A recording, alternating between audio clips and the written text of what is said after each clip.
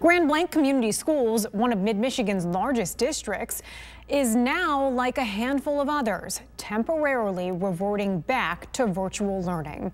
In a letter sent to parents, the superintendent says the number of COVID cases they've seen in the first few weeks of the new year is alarming. TV5's James Felton spoke with parents to see how they're feeling about once again going back to virtual learning.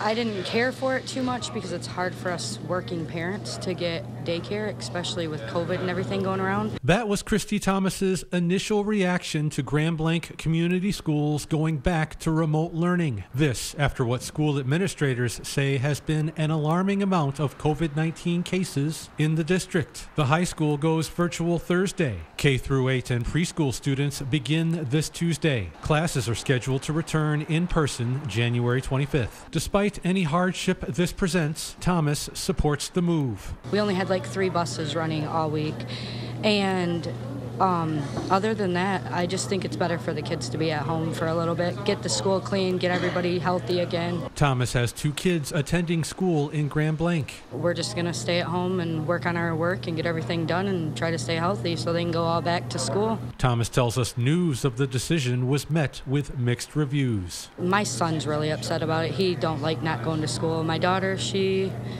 don't care. She'll do it online, she'll do it in school, but it's a lot for the kids. GBCS is also extending its K-12 mask requirement through at least February 18th. Thomas would like to see this continue the rest of the school year. I think they should keep them on just so all these kids and everybody don't keep getting sick, and it kind of protects them a little better. For now, Thomas says she'll roll with the punches while holding on to the thought of better days. I hope that this all clears up. Reporting in Blanc, James Felton, WNEM TV5.